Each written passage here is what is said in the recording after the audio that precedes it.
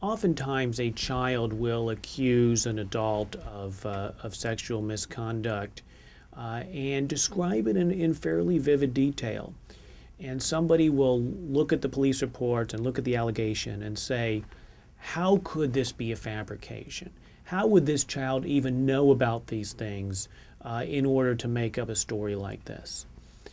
And the answer that we found in many cases is that children learn about sexual matters from the media.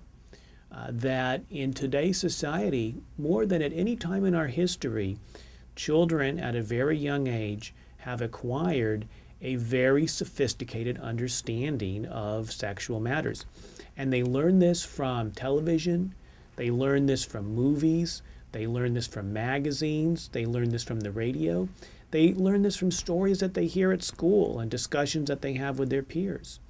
And when you combine this understanding of sexual matters with, in many cases, a motive on the part of the child to want to get the accused person out of the home or want to get retribution against the accused person, the child will draw on this frame of reference that they've developed from the media in order to fabricate a story.